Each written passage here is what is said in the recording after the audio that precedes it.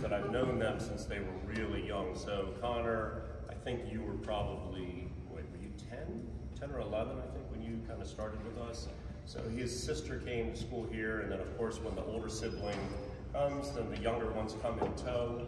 And started as a swimmer, and once he started playing middle school water polo, really found a love in that sport. Thankfully, he continued to swim also for us.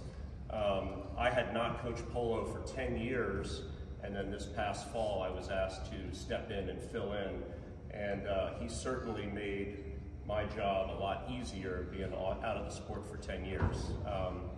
From a water polo perspective, everything you would ever want. Humble, hardworking, connects well with others, you know, elevates the play of his teammates, and you know, very tough and unselfish. And even though we did not quite reach our goal, I think we can all say that it was an outstanding year, and you played a big role in that. He's an all-time, he's the 4-time MIA All-Team, and then he also this year was recognized as Player of the Year, so that was outstanding.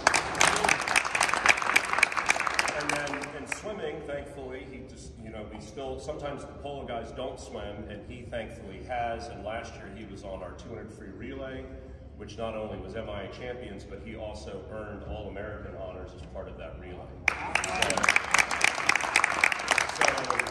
He'll be going on to play water polo for the USNA Academy, and we know that he's going to have a great career there, and we're really proud of him. So congratulations.